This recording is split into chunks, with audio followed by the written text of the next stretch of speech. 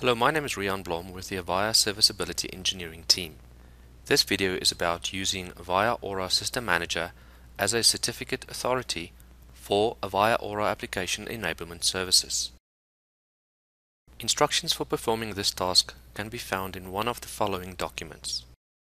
Administering and maintaining Avaya Aura Application Enablement Services Release 7, Appendix H, System Manager Trust Management, and also in Product Support Notice or PSN 004561U, Avaya Aura Application Enablement Services Server Certificate Change and Expiration Notification. Avaya documentation can be downloaded from the Avaya support site. Step 1 of this procedure is to create an end entity for the AE Services server in System Manager. Step 2 is to create the AE Services Server Certificate. Step 3 is to download the System Manager CA certificate that signed the AE Services certificate. Step 4 is to import the System Manager CA certificate into the AE Services server. Step 5 is to import the new AE Services Server certificate into the AE Services server. And step 6 is an optional step during which I demonstrate how to test secure connectivity to AE services with the TSAPI Client. Let's get started with step 1, creating an end entity for AE Services server in System Manager. Log into your System Manager Release 7 server. Then under Services, browse to Security. From Security, browse to Certificates, then to Authority. From here, click on Add End Entity. The End Entity profile needs to be inbound, outbound TLS.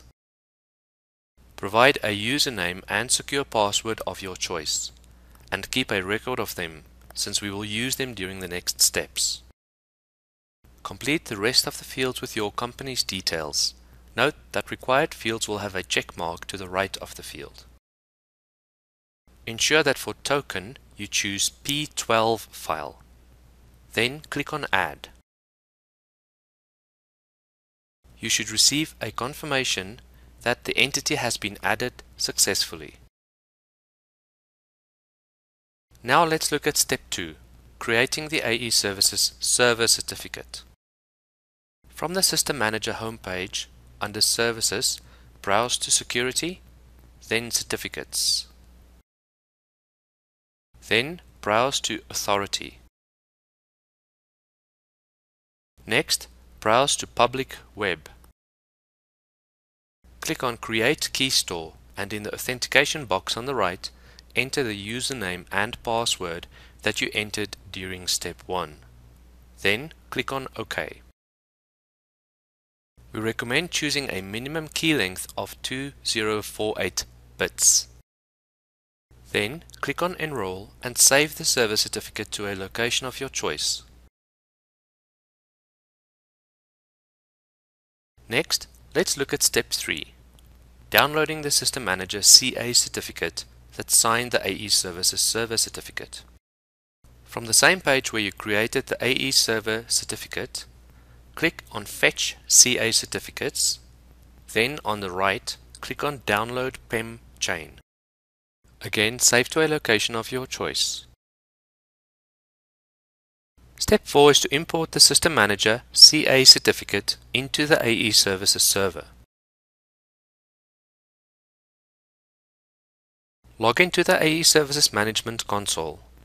Then browse to Security, Certificate Management, and CA Trusted Certificates.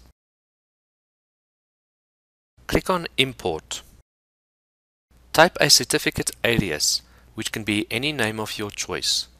Then click on Browse and browse to the CA chain that you saved earlier.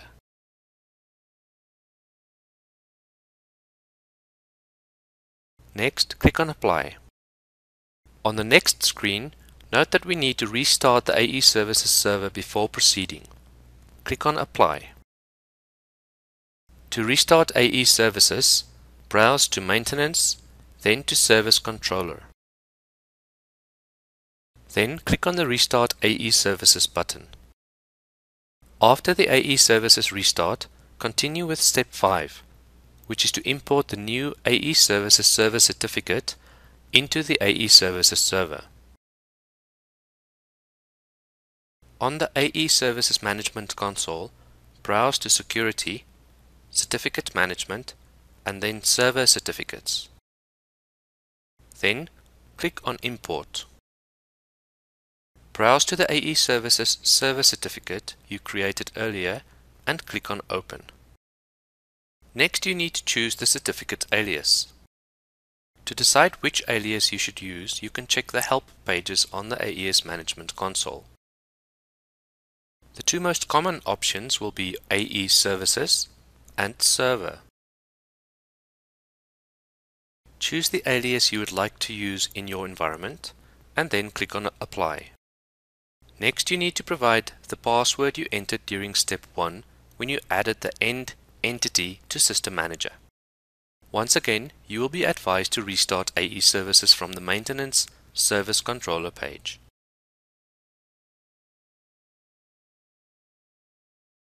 Once AE Services completed the restart, it will be using the newly administered System Manager CA and Server certificates.